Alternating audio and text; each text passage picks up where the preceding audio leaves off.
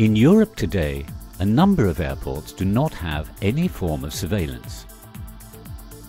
Yet their traffic is rising significantly to respond to ever-growing demand from low-cost operators.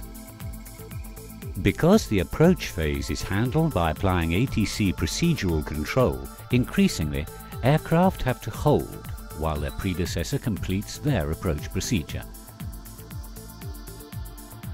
Similarly, departing aircraft have to be kept at non-optimal flight levels to ensure separation with traffic in holding patterns. For example, until they are handed over to the area control center. As traffic numbers grow, the procedural separations acceptable for low traffic levels will become difficult to maintain.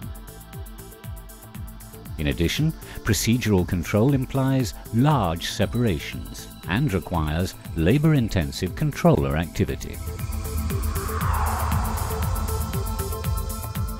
Where cost of installation of a standard radar system cannot be envisaged, the low cost of ADS-B technology enables airports to benefit from ADS-B surveillance.